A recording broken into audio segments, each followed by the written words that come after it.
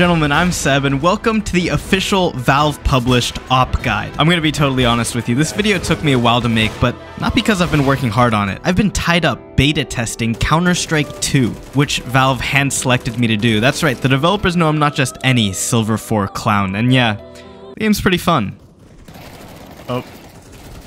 He was right, look, you were gonna die anyway. So, in this video, I'm gonna be using both CSGO and CS2 to demonstrate how to use the AWP. The AWP is one of the strongest weapons in CSGO when it's used right, but it's completely useless when it's used wrong, and let me tell you, most people are using it wrong. I guarantee watching this video will give you global elite, maybe even pro level AWP skills. No! I'm good. I'm a demon. I looked up, can you skin a human alive today? Just sit here and suck each other off. Attaboy. I'm taking note. 360. 360?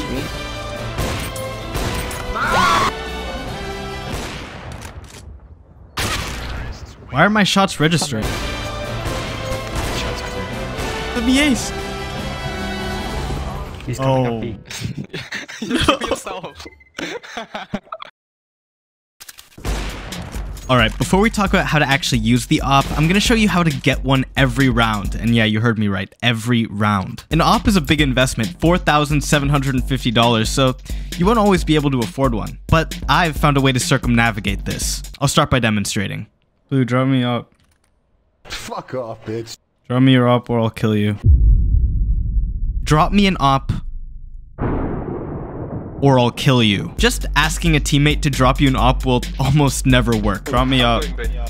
Sure, sometimes the stars will align, and if you ask drop me an AWP, someone will do it, but this is extremely rare. Instead, you should threaten him. Yo, Blue, buy me an AWP or I'll kill you. If he doesn't buy me an AWP, I'm gonna team kill him, and he'll have to sit out for the entire round. Nobody wants that, so logically, he'll just buy me an AWP. Yo, Blue, buy me an AWP or I'll kill you. Give me that AWP. Give me the AWP. No, I saved the money for this. FaZe Clan is one of the most recognizable names in the gaming industry. But what if I told you there was a forgotten FaZe member? A FaZe founder? A highly influential trick shotter who was unfairly cut out of the organization and erased from FaZe history for mysterious, unknown reasons. That's right, it was me, FaZe Seb.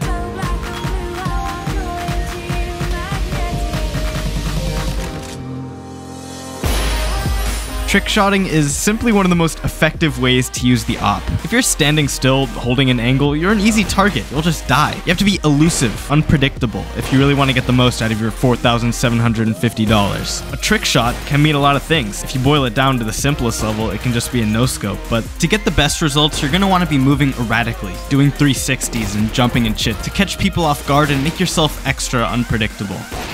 Oh, I'm sorry. Please don't get mad at me. I don't know. With trickshotting out of the way, we can cover more opping fundamentals. Let me ask you something. Of these two examples, which target is easier to hit? Exactly, the one on the right, because he's a bigger target. It seems obvious, but the bigger someone is on your screen, the easier they are to hit. I mean, look at this, it's impossible to miss. So I started thinking, would it be possible to make my target so big that I could just never miss? And it sounds crazy, but the answer is yes. Go into your settings and select 1000 by 2000 stretched Exiting narrator. El narrador se ha cerrado operadamente. Si esto no se... Have I gone too far? Maybe. This could even be considered borderline cheating because I haven't missed a single shot since I started using these settings. Let's do a comparison. If I'm looking at someone who's about 10 feet away from me, look how he looks normally? A relatively easy shot to hit, but now, if I change my resolution, it's practically impossible to miss.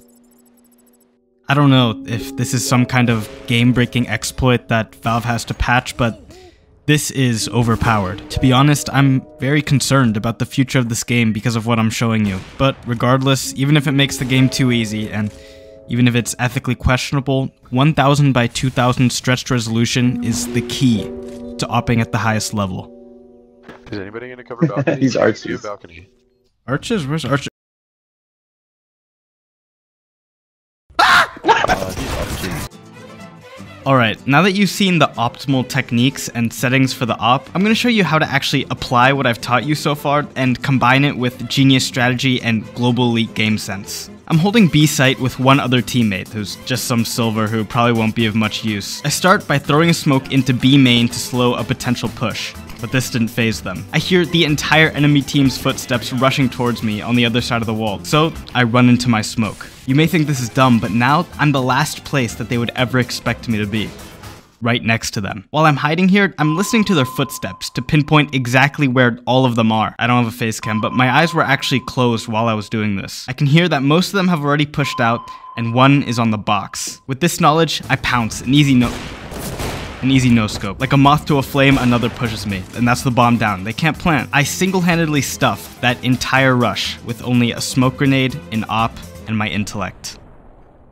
Pushing mid on Mirage is one of the most common situations you can find yourself in with an op, so I'm going to show you how I push from mid to underpass to B. I open with a quick kill on the guy nest, and then start pushing up mid. At this point, I'm worried about someone peeking me connector, so I throw down a molly to block it off and safely run to underpass. Is what you thought I'd do. I run through my own molly and find a CT completely clueless on stairs. He thought because there was a molly down connector, nobody would push him. Using that false sense of security, I tricked him and caught him off guard. With him dead, our team has complete control over A, and it was all because of my mind games.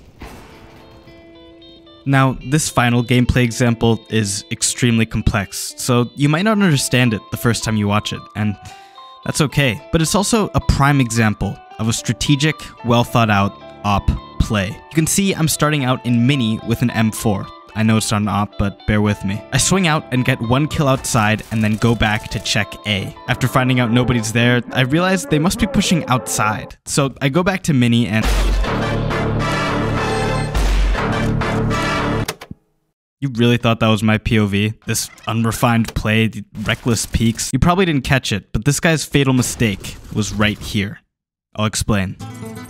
After his first kill, this guy doesn't peek again, so I reasonably assumed that he'd went to check A. But on my mini-map, I can see that none of my teammates are around that area. Knowing this, I figured to check A, come back, and swing outside again would take him about 5.11 seconds. So at 4.96 seconds, he'd be right here, still on his way to peek. At this point, I can't see him, there's a wall between us, but I know exactly where he's gonna be and when. So all I have to do is point and shoot. It's that simple. Of course, this play is only possible because I've spent tens of thousands of hours mastering every aspect of this game.